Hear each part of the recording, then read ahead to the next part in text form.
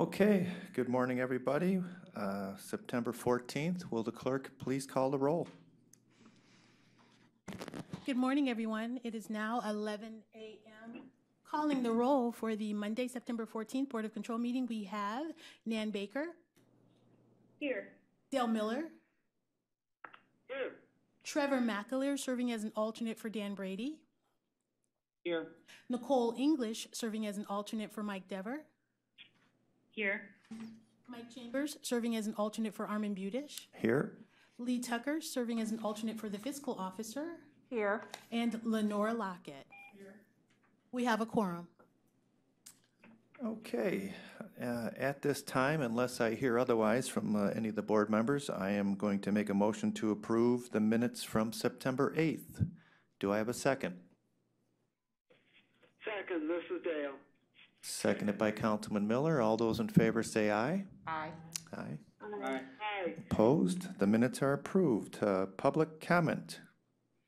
Do we have anyone from the public that wishes to speak at this time? Once, twice, no public comment. Moving on to contracts and awards. Moving on to new items for review. The first item is BC 2020-522, Department of Public Safety and Justice Services, recommending an award on a purchase order to Scana MSC Inc.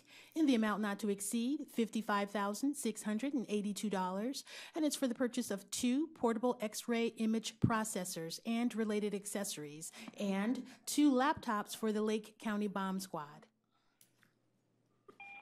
Good morning, this is Mary Beth from Public Safety, and this is replacing equipment that is over 10 years old and no longer supported by the manufacturer. It was competitively bid. We received 2 responses and are making a recommendation to award to the lowest cost vendor, and Ohio EMA has approved the award. Okay, thank you, Mary Beth. Are there any questions from the board on this item? Okay, hearing none, I will make a motion to approve. Do I have a second? Dale Miller, second. Seconded by Councilman Miller. All those in favor say aye. Aye. Aye. Aye. Opposed? Item approved. Next item.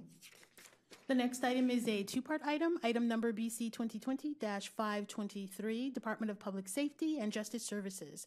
A, requesting authority to submit a grant application to State of Ohio, Department of Public Safety, Ohio Emergency Management Agency. And it's in the amount of $120,000 for mitigation activities and technical assistance.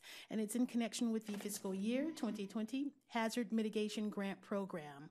And it's for the period January 10th, 2020 through January 10th, 2022. And B, submitting the grant agreement with the State of Ohio in connection with said, in connection with said grant application. Good morning, Mary Beth Flanagan, and this grant is going to be used to hire a consultant to update the county's all hazards mitigation plan. FEMA requires the mitigation plan to be updated every 5 years to ensure that the county and the communities within the county are eligible for various mitigation grants. The current plan that we have ends in 2022, and that plan was also funded by a grant back in 2015. There is a 25% match for this grant, but as you can see, the state of Ohio has agreed to pick up half of the local match, so the county's match will only be $15,000. Okay, thank you again. Are there any questions from the board on this item?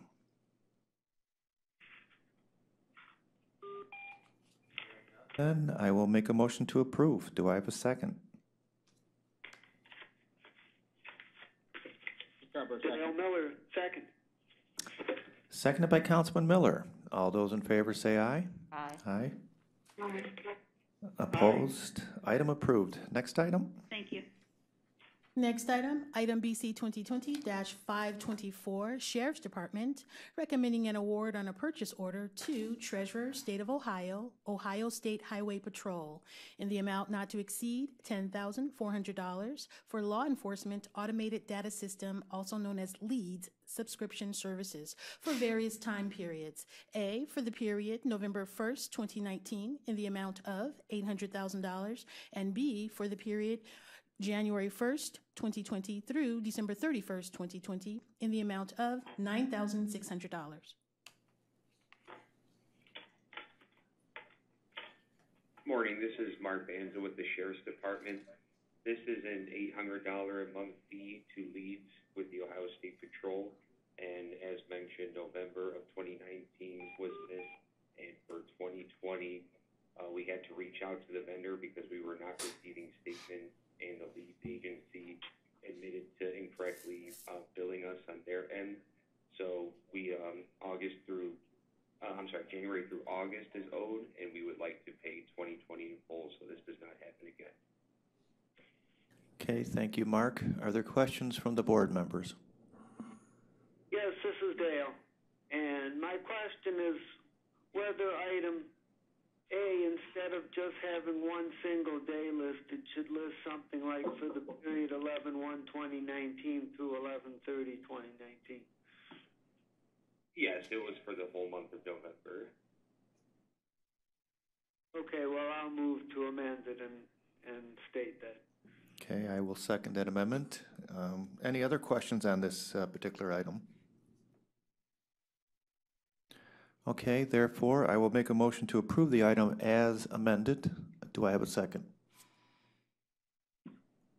Dale Miller, second. Seconded by Councilman Miller. All those in favor say aye. Aye. Aye. Item approved. Next item.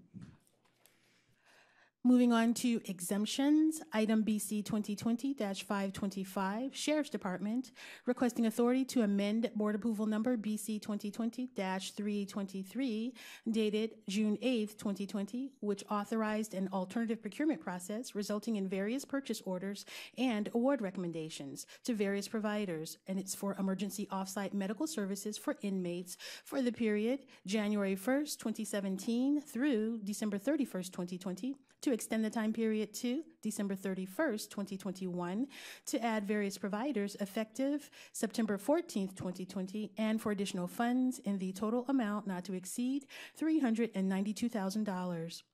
The additional providers are Alternative Body Connections, Euclid Hospital, Geauga Vision, AT Associates, LLC, UES of Bedford, Lutheran Hospital,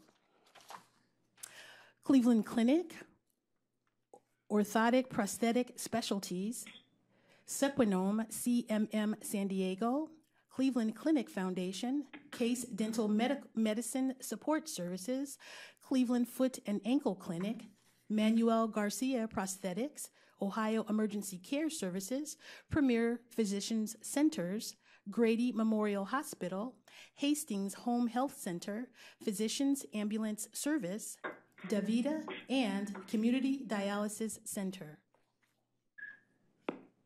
Stephen Witt with the Sheriff's Department. This is an amendment to a previously approved alternate procurement that will allow for the creation of various purchase orders for outside medical care for county inmates, for additional funds, and to allow for additional vendors to have POs created for them. The idea here is that by including all the vendors that we've done business with in the recent past for medical care, that when Metro sends these inmates to these outside medical facilities, we can process a PO and get these vendors paid quickly so that we have continuity of care and we don't have any vendors coming back and rejecting our inmates, and that way all of our inmates are able to get the medical care that they need. The additional funds in this amendment are only for future invoices effective today. There are no outstanding invoices that are being approved under this amendment. Okay, thank you, Stephen. Lenora Lockett first, please. Office of Procurement and Diversity, Nora Lockett again. Thank you. Are you going to come back with the purchase orders for the amounts, because the other vendors have amounts listed on them? Yes, the purchase orders will be brought back to the through the import process and to the board, as that was originally requested by the board control members on the original alternate procurement. The idea of amending this alternate procurement is so that we can avoid having to amend the alternate procurement first for adding the vendor and then bringing the PO separately. It will expedite the process a little bit. Okay, thank you. Okay, are there any further questions from our board members? one, Nan Baker? Sure. Has the list been approved by Metro Health? Is this a list that they gave us or that they want to be using as vendors? Have they added any that we may not know about? How have you been communicating with Metro Health? This is a list of vendors that they've used that we've had inmates sent to in the last, I believe, 2 years. So there is a history of Metro using these vendors. Unfortunately, Metro does not know ahead of time in advance of who they're going to end up using. So we had to come up with this list on our own based on our previous history. All right. Is there any conversation to at least show them the list to say these are the vendors we want you or are encouraging you to use because they have PO approval? We will provide them this list and say that these are the vendors that we have approval to issue a PO for and use.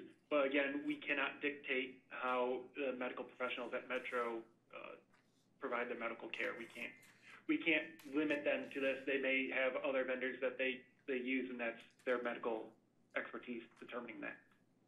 Sure, I understand that. I just, sometimes if there's a breakdown in communication, they may not know, or maybe they have their own. I would just think you'd know who they like, and they know who we recommend, who we've worked with, just an acknowledgement, I guess, on both sides as to what has been approved through Board of Control and has the access to purchase orders.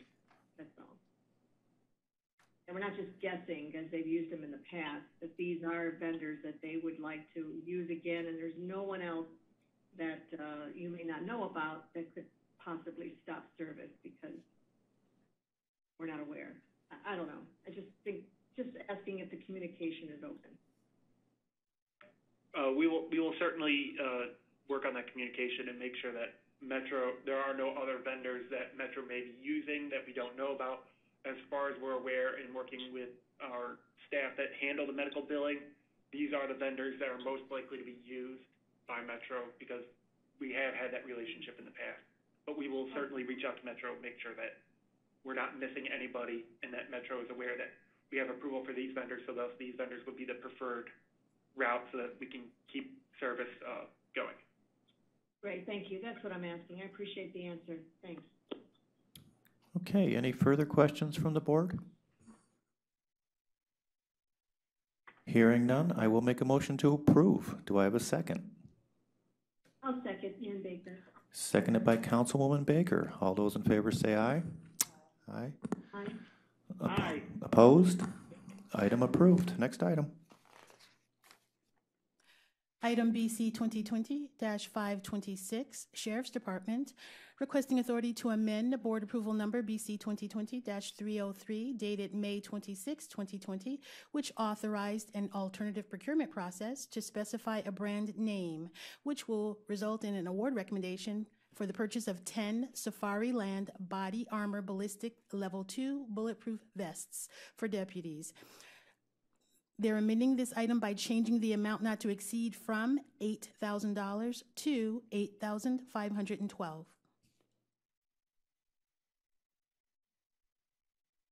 Mark Banza again with the Sheriff's Department.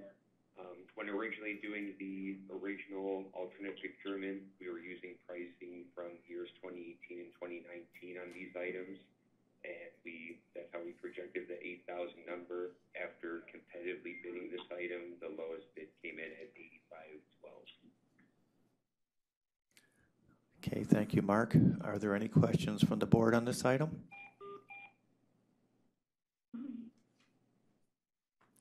Okay, hearing none, I will make a motion to approve. Do I have a second? This is Dale. I'll second. Seconded by Councilman Miller. All those in favor say aye. Aye. Aye. Opposed? Item approved. Next item.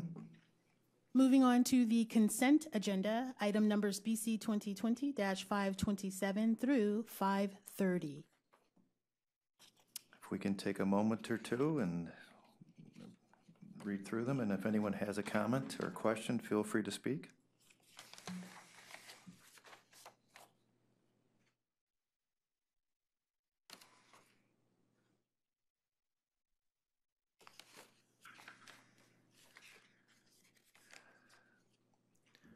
Are there any, This is Steve Witt with the Sheriff's Department. yeah? BC 2020-527 mentions FY 2019 Edward Byrne Memorial Justice Assistance Grant. That should be FY 2020.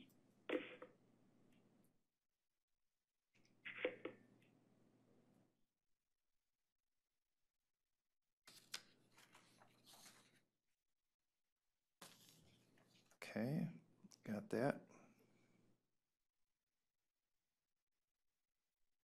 Any further questions from the board members on this particular item? Items, okay. Well, hearing none, I will make an approval with the adjustment noted by Stephen, amended. Do I have a second? Trevor, second. Seconded by Mr. Mackler. All those in favor say aye. Aye. Aye. Opposed? Okay, today's consent agenda has been approved. Moving on. We have no other business at this time. Do we have any public comment?